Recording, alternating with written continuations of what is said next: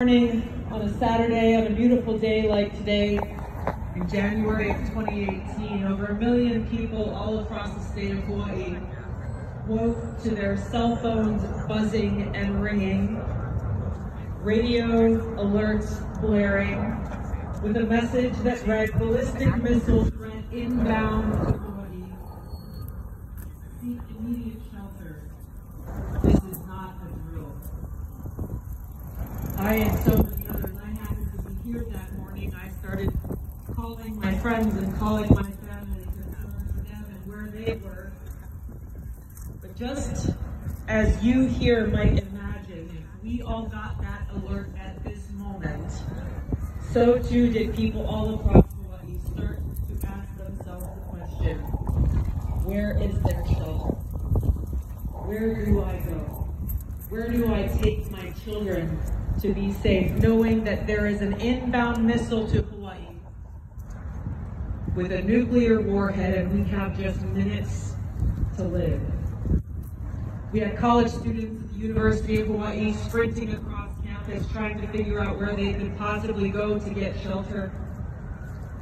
A father who lowered his little girl down a manhole, thinking that may be the only place she may be safe, and telling her goodbye, "I might not see you again."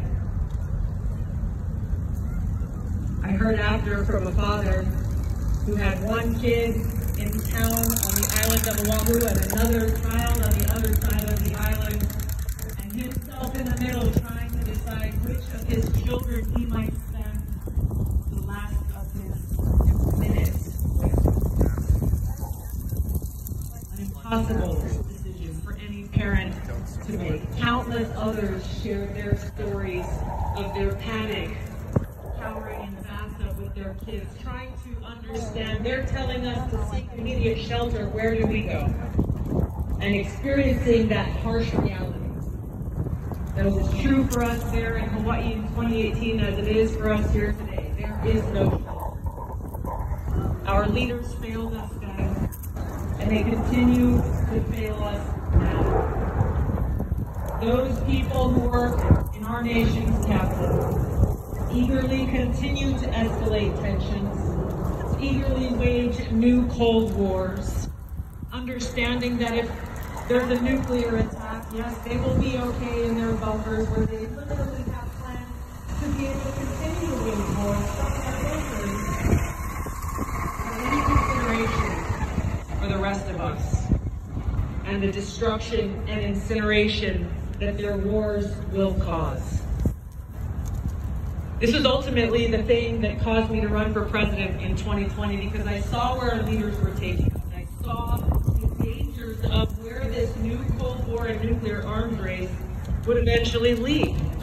Whether intentional or accidental, there is only one destination for such wars, and that is a nuclear holocaust.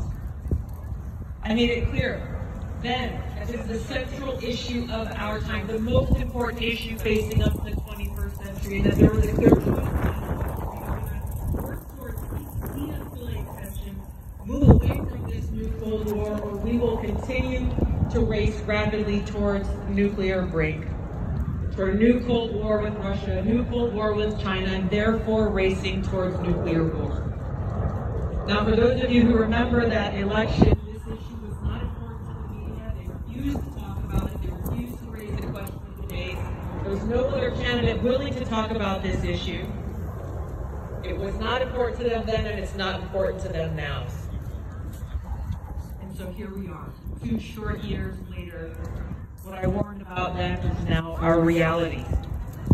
This proxy war that we're fighting against Russia right now could turn at any moment into a direct conflict between the United States and NATO and Russia, a country that has more nuclear weapons than any other in the world.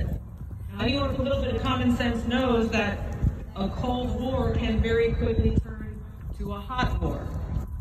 Now, when you're waging a hot war against a nuclear-armed country, it's just a matter of time before it leads to the use of nuclear weapons at any moment. And here's the insanity of it all. We have talking heads on TV, we have politicians, we have very powerful people here in the United States and all around the world, speaking with a straight face, well, you know, if we start World War III, or when World War III starts, here's how we're going to fight and win.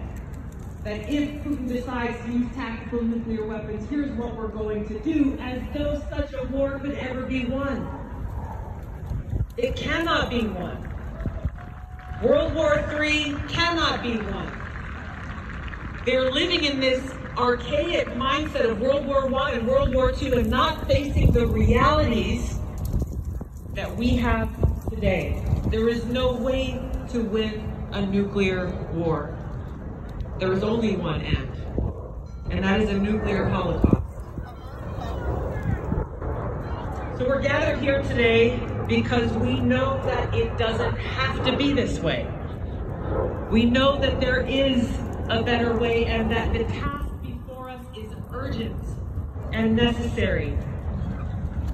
We have people gathered here from all over the country, people who are gathered here from all ends of the political spectrum. And if we were to have a conversation, my guess is there may be other things we don't agree on. But the truth is that we could disagree about everything else. Everything else. But the one thing that we do agree on that brings us together here today is that we value life. We want to live. We want our loved ones to live and thrive. We want to be able to go out on a day like today and walk in the trees and hear the birds chirping with the sun shining down on our face. We understand that whatever our differences may be, that we must stand together as people who cherish peace, security, and freedom. We must set aside our differences, work together to fire those warmongering politicians from both political parties who serve their masters in the military-industrial complex instead of serving the people. Those warmongers who carelessly and thoughtlessly are sending us hurtling towards a nuclear holocaust that would destroy all life and the world as we know it. The only way we can stop this is when we stand together and lift our voices in unity, telling them no. We will not let you destroy us. We will not let you destroy our loved ones, our communities, our country, here in the United States and around the world. If we stand together on this one issue, we will be able to wrest the power away from those who don't care about us, those who bend the knee to their overlords in the military-industrial complex, take back that power and ensure that we take those trillions of dollars they are feeding into the war machine and instead dedicate those resources towards peace, prosperity, and freedom. We cannot be free and prosperous or safe unless we are at peace. We are the spark that has the power to light that fire to bring about change. So let that spark of love that exists in every single one of our hearts, that aloha, be that inspiration and that fuel that provides us with the courage to fight against these powerful entities, knowing that our cause is just, it is right, and it is necessary. We must work together towards this future and fulfilling and accomplishing this mission of peace. Thank you very much. Aloha. Thank you so much for that unifying message. Congresswoman Tulsi Gabbard, give it up for the